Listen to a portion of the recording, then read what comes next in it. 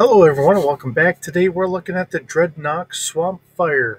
So the Dreadnok Swampfire was first released in the United States in 1986. It was also sold in 1987 and unfortunately, like so many others, were discontinued in 1988. So as we kind of really notice here, Hasbro only really had these, whatever toy out for roughly about 3 years before they kind of put them into discontinuation.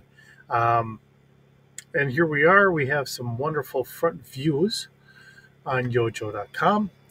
So we have a wonderful front view with our kind of water floats out, kind of raised up here. And our rear view with the floats up. And our ISO or our side view. And of course, this does give us quite a bit of kind of protection to our driver here.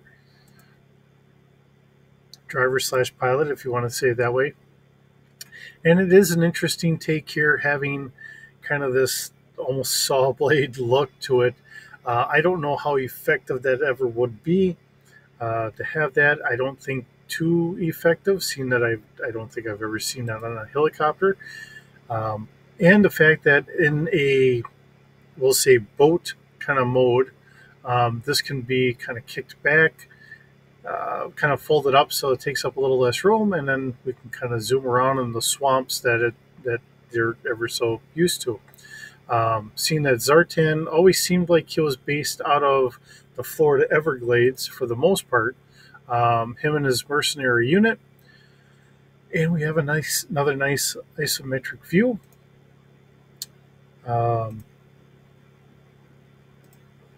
They were always kind of quirky. They always had, their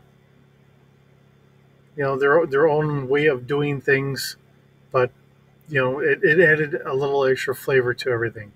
So, oh goodness, just seeing that there's a price tag for what looks like it's almost $75.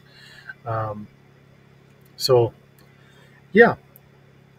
And here's the back view to the box. And I do remember, if you collected enough of these UPC codes, the flags with the numbers in that got you the ability for mail-in orders, stuff like that. You had to get so many of them.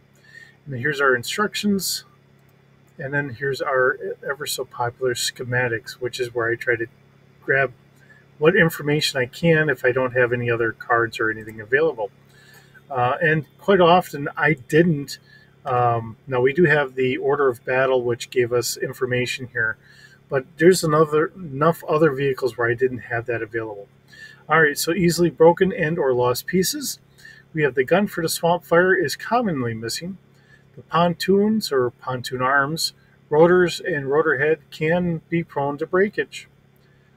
So our Sunbow did give us this as they were kind of flying down an alleyway with Zorana.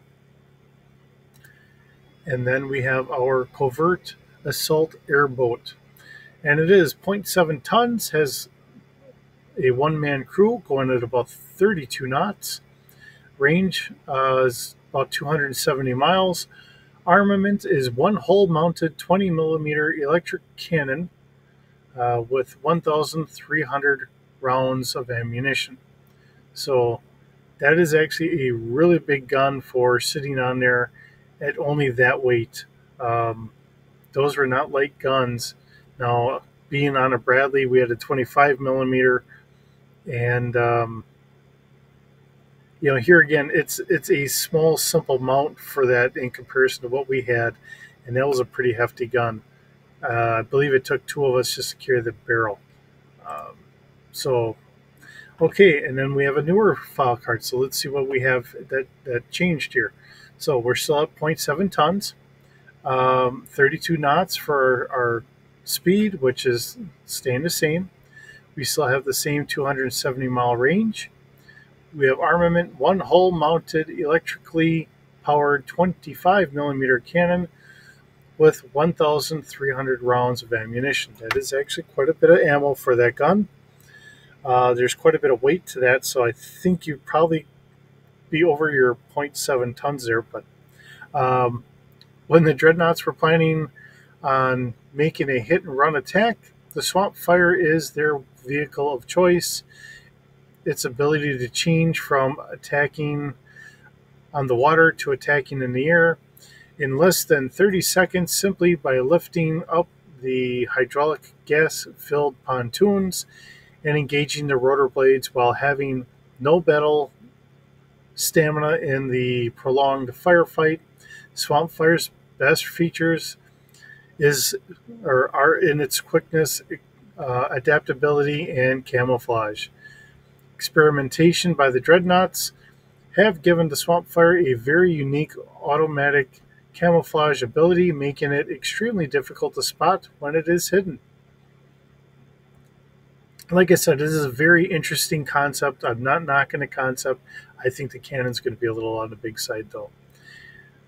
All right, and then last but not least, here's our picture going for the commercial. We go from there. Now, this is another one of those, smaller vessels. It only retailed for just under $5. So, not a very expensive vehicle, but do keep in mind that, back some almost 40 years ago, that was quite a bit of different money sense here. So in Brazil, we have what would be our Python Patrol version of this. So, okay. So as we look at this as our vehicle here, okay, yep. Bringing this into our G.I. Joe / Star Wars galaxy, this is at speed or scale. I'm taking a pot shot at how long this is going to be. I have it at roughly about 15 meters, or 15 feet, so it's about 4.5 meters. Has a crew of 1. I put in passengers of 2 because just how everybody just jumps onto something or whatever, I figured we'll throw that in here. Now, I gave it a cargo capacity of 45 kilograms because that's kind of the standard I'm used to seeing. And I figured that you would have about 1/2 coverage. Now this is where I kind of goofed up here a little bit. Now I did put altitude as ground, and I think that's going to have to change here. So let's put ground.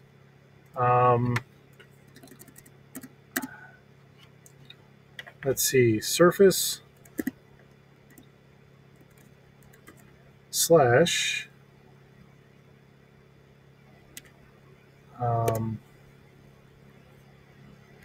air. Let's see, something that doesn't have any actual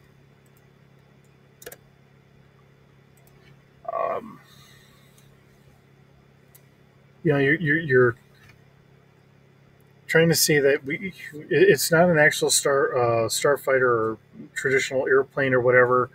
I don't know how high up our standard aircraft would go. And actually, I suppose I could try and look that up here real quick, although it's not something I normally look.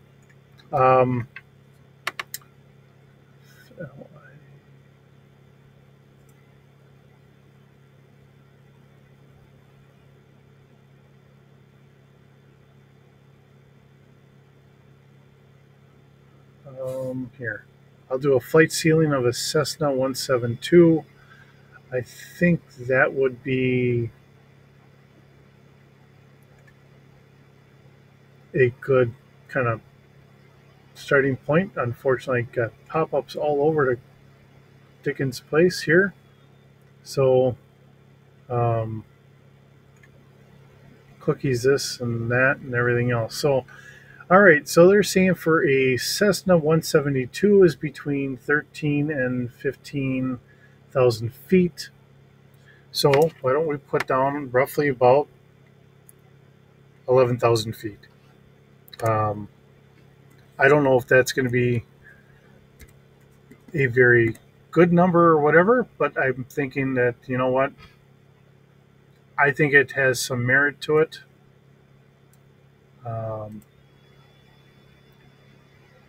All right. I'll move this back over. Oops. And then I forget the feet.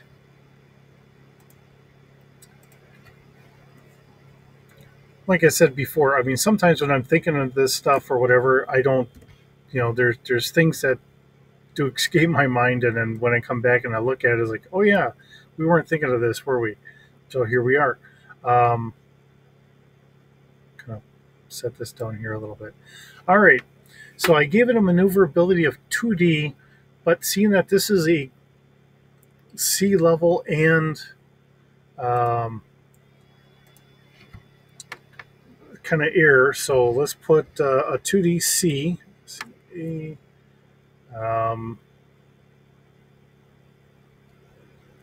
then we're going to do, being a helicopter, we'll give it a 3D for the air.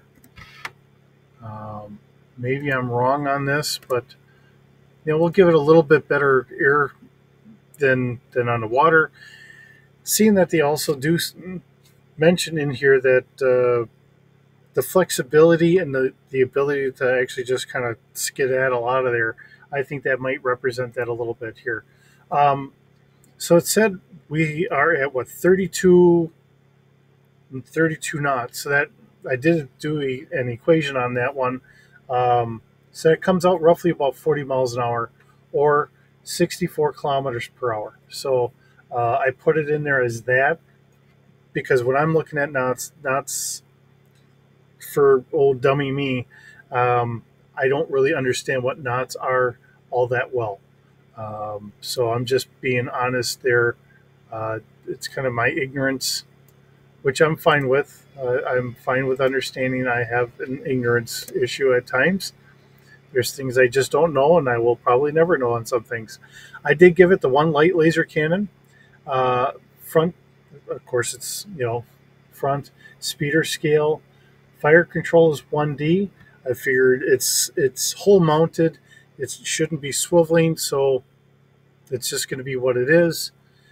And it's going to be a damage of 4D. I'm just kind of wondering if I should leave it that way or not. Typically, especially if we're looking at it as a 25 millimeter now, having been on a Bradley, a 25 millimeter going up against a tank usually just kind of irritates the tank. We weren't penetrating the armor.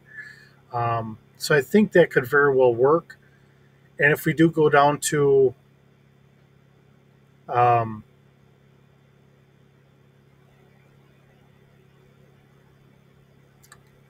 like infantry or whatever,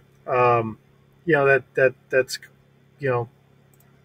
it's doing a little extra. But I'm sitting here looking at it, and I'm sorry, I think I'm going to move it back up to a 5D.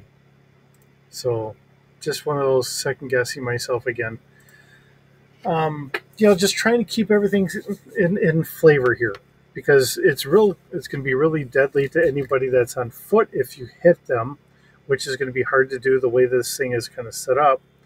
And I think most of the time, and of course the cartoons weren't done in a very bloodthirsty way or whatever. Typically you would be shooting at rocks and you keep people from getting here to there. It's done in strafing. People duck out of the way or whatever. But if you did hit someone, now it would be 7D damage. So you're rolling 7 dice, not just 6. So chances are someone's probably not going to make it out of here. But if we go to shooting at a tank, it's only going to be 3 dice, not 5. Our fire control would actually go up a little bit, so it would be easier to hit. Yeah, I think this works out. Even if I left it alone, I think it would still be okay. But I think this does give it a little bit more bite here. And going from a 20 to a 25, yeah, I think 5D would probably work a little bit better. So I think we're safe leaving it here, and we'll go from that point. So with that, I mean, let me know what you think in the comments. It's always fun bringing this. It's interesting, kind of brainstorming for all this stuff, and we just keep plucking away. We have a lot of years to go. We have one more for 1986, and then we're going to start jumping into 1987. So with that, I hope you have a wonderful day. Thanks for visiting, and we'll see you in the next video.